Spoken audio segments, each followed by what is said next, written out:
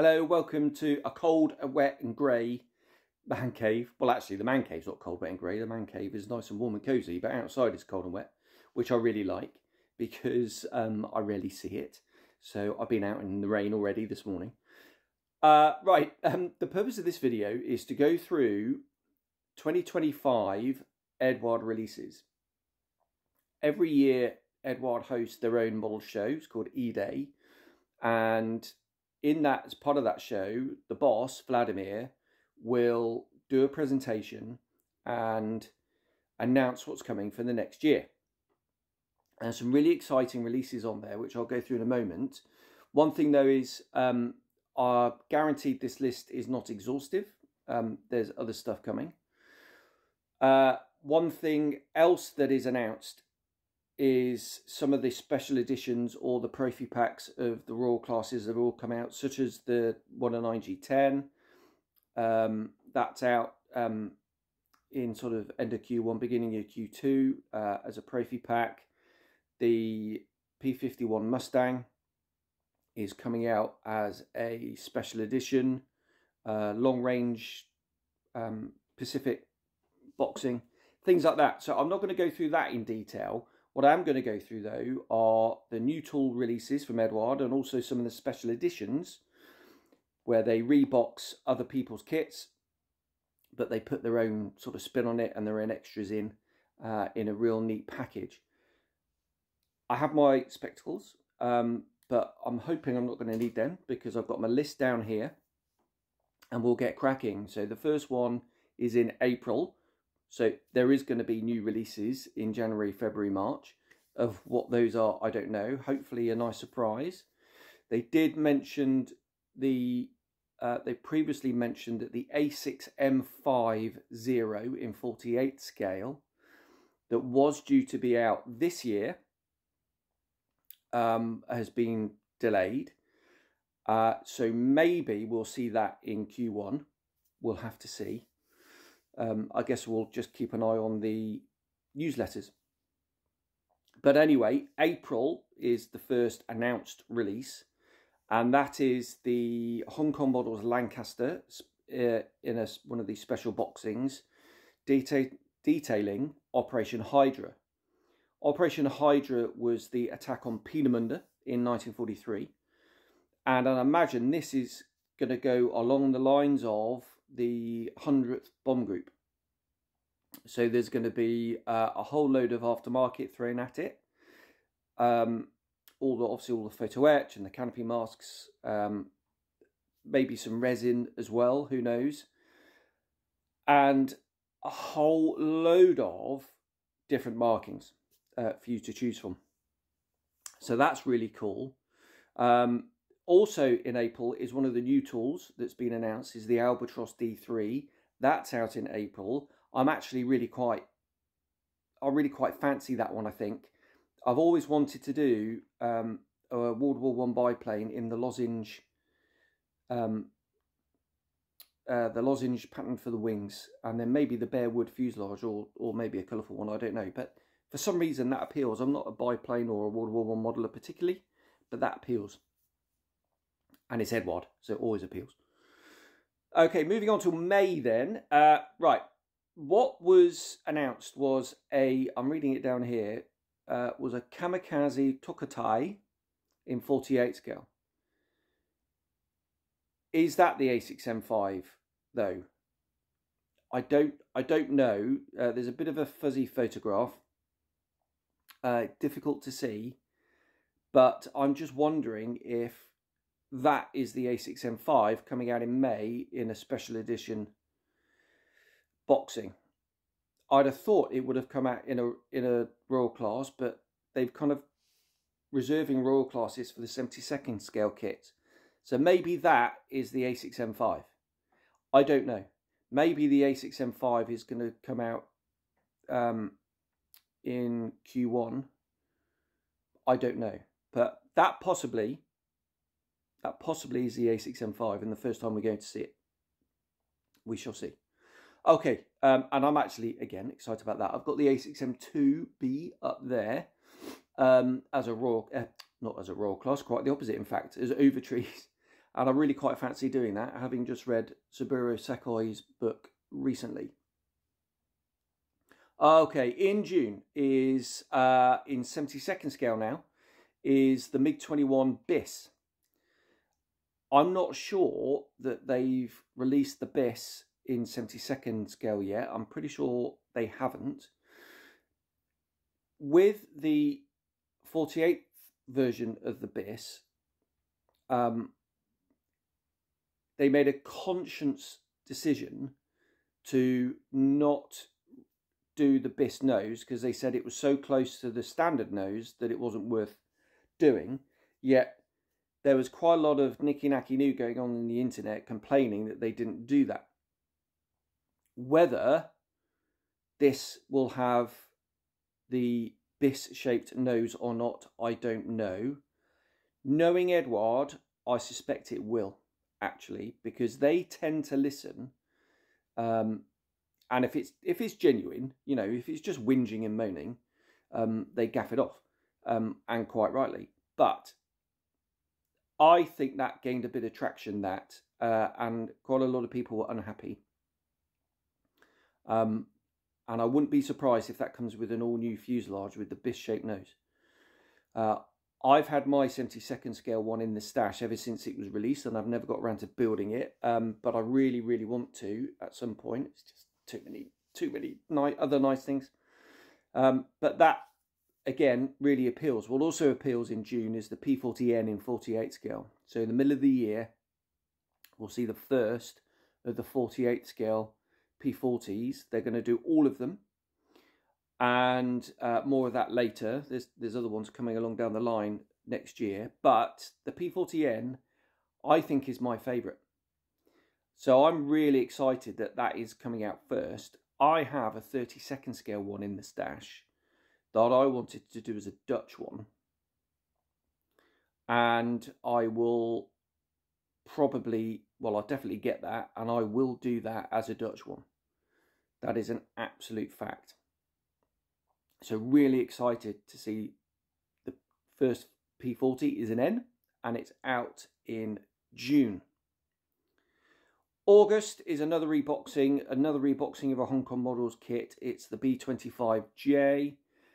I really like that Hong Kong Models B25 and 48th. I think it's a lovely looking model.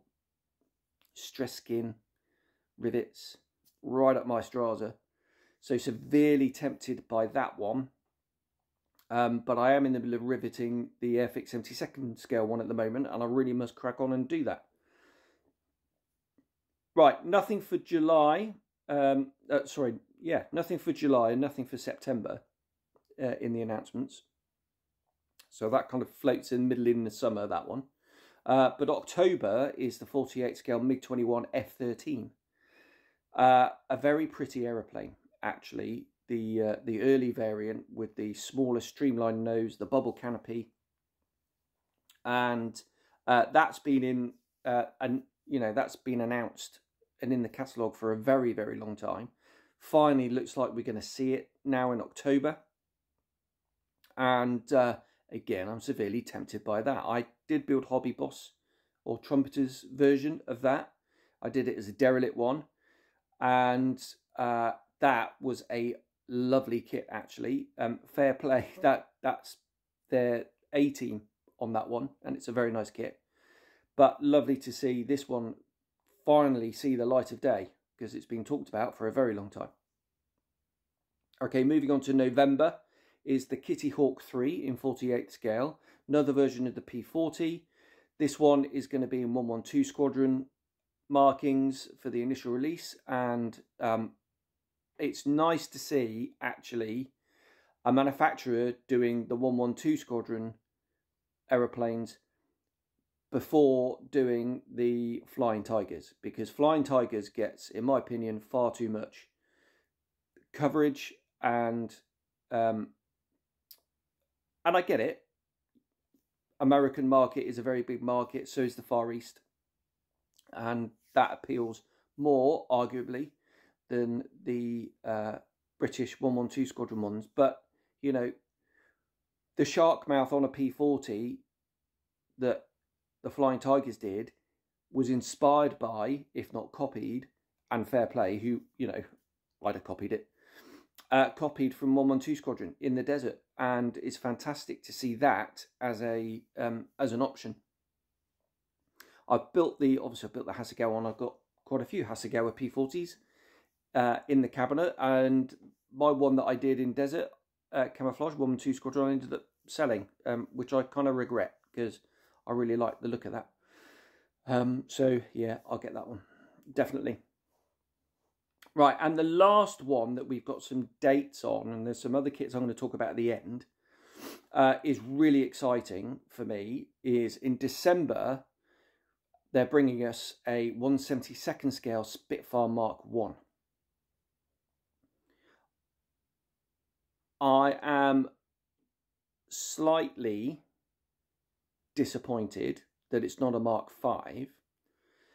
However, because that is my favourite, or one of my favourite Spitfire marks, it's about time we saw a 1/72 scale Spitfire from a new tool of one of their sort of the short nose earlier Spitfires from Eduard.